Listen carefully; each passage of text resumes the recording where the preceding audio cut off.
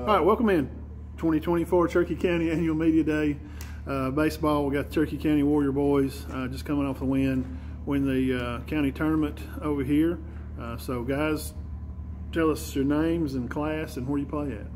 I'm Cooper Rogers, class of 24, and I'm a center fielder. Joe Crane, class of 24, shortstop. Jace Turner, class of 24, catcher. Jackson Ullman, class of 24, catcher. Well, so getting the win here tonight, finish off a late night.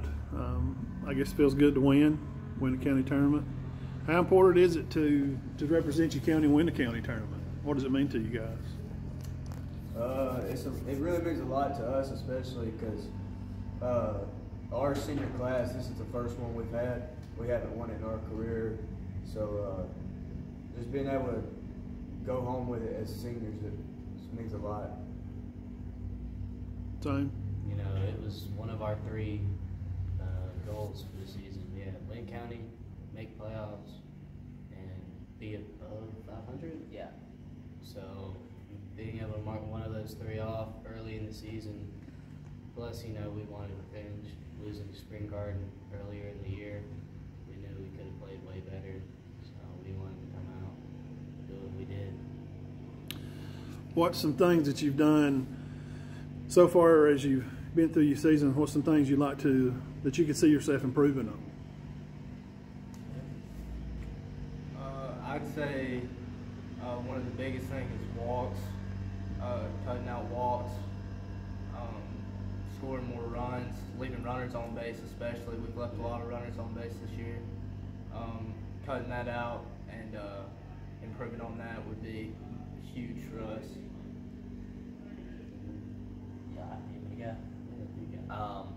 You know, big thing is playing a complete game. If you look at our losses, boils down to really just one bad inning against Host Bluff and Spring Garden. They had that one inning where they scored 3, and who else? Sardis. Sardis. We were keeping it close, and then they had a 5-run inning. It's so crucial to eliminate those high-run innings, because when you're in a close game like that, and they put a lot on you real quick, it's a real momentum killer. And baseball's a game of momentum. Whoever's hot, whoever's playing the best at that moment's probably going to win the game. So if we can just keep that momentum riding. Tonight was very big. We're coming off of that Sardis loss, feeling a little bummed about that. But we set our minds right, got focused on county, was able to get the job done, and we're going to keep this momentum going into area play. How do you keep that momentum to get you on through to next week as you start to get into area play, and then you'll get out and have spring break time? And what do you think you need to do to try to keep that going? Not become complacent. Like, no matter who we're playing, it's us. We can't look at somebody as they're not good or they're better than us. It's us every time. It's us against us. If we go out and play a good game, we can play with anybody. If we go out and have a terrible game, it don't matter who we're playing. So. Yeah, faceless opponents, right? Yes, sir. No matter who you play, you're supposed to play your best no matter who you play. As far as being seniors and stuff, who's some players that you've played with that you kind of look up to, or people that you admire and how they play or something?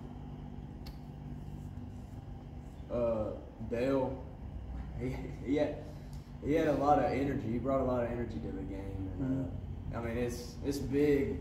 Like, energy changes momentum and keeps things going, keeps you from getting down. Dale was always energetic. Mm-hmm. Yeah, I'd say Dale and Malachi Horton. Yeah. Both of those two. I mean, I come from a different school than everyone here, so I got a different answer. But when I was a freshman, I came from a 7A school in Georgia, and they dress everyone out, because the more people you have in the dugout, the louder it is, the better you have a chance of winning the game vocally. So we had a senior catcher. I think he went to Tulane or something like that. One of the green D1 schools, I forget. Maybe Marshall. And he kind of took me in. He kind of taught me some of the stuff that he wished he'd learned earlier, and taught me the mental side. What was his name? God, I forgot. I'm sorry. It was I thought you said. I didn't hear. Ago. But he kind of project. Yeah. Yeah, that's good. For me, it's I'd have to say Connor Wilson, just with his work ethic. It was every day in the cage, swing after swing, getting better. You know, trying to find that college opportunity. And you look at how he works and the outcome that he had, the product that he produced. It's really, he's a good person to look up to. And it wasn't just how he was a hard worker, he was also on and off the field. He was a good guy. He was very nice, very fun to hang out with. He was one of my closer friends.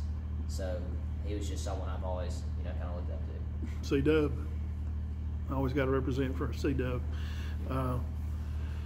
So I guess, what are some things that y'all want to leave behind? You know, if you could have a plaque, you know, what kind of heading would you want it to have? You know, leader or, you know, respect, or what would you like to leave behind? Something. One thing I've learned throughout my whole life in baseball is every single baseball game, no matter how short it is, it takes too long for you to be in a bad attitude. You know, after striking out, being in a bad attitude, you know, it's just going to ruin you. So if I had to leave one thing with everyone below me, I would probably say smile and have fun. You know, it's only going to last 2, 3, maybe even 4 more years unless you get the chance to go somewhere. So why not? Attitude. Enjoy. Yeah. What about Jabber? I'd say the same thing, but just drop it. Drop all of the negativity that the game can put on you and keep moving forward. Yeah, because you can only change things that's going to happen. You can't change what has happened. And when you let the things that has happened affect the things that could happen, then that's when you get in those bad spots. Flush it. That's the old thing we used to say. We had a bucket in the corner of the dugout. Just say you just go over there and you flush it. You get rid of it, move on. What about you, Coop? To be honest, probably similar. Time flies. I still remember when I was playing with Walker and Brian and all them, and it don't feel like it was too long ago, and now we're in the middle of our last year ever, some of us, and I don't know. I feel like taking time for granted. I don't know.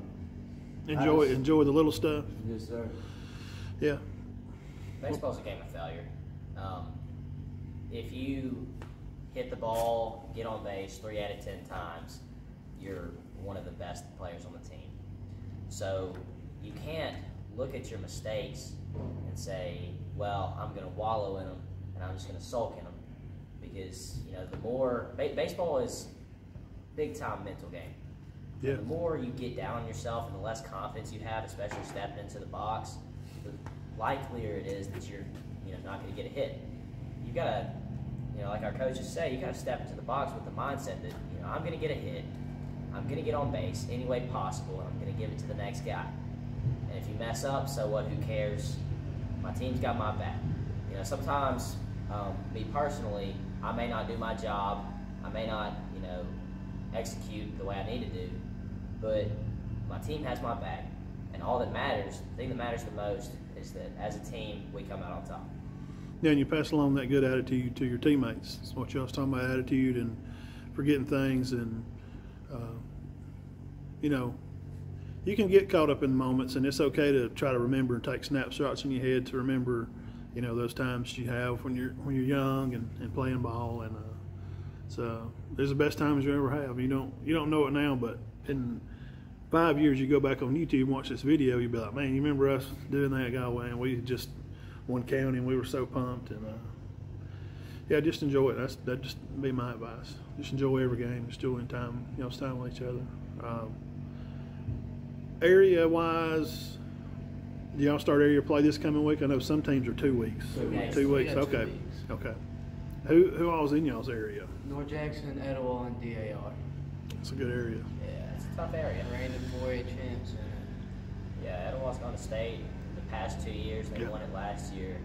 North Jackson, they're usually a deep playoff contender. So for us to at least have the opportunity to play in playoffs, you know, we've got to keep this fire, this momentum going, and keep clicking. I feel like tonight especially, we click as a team really well.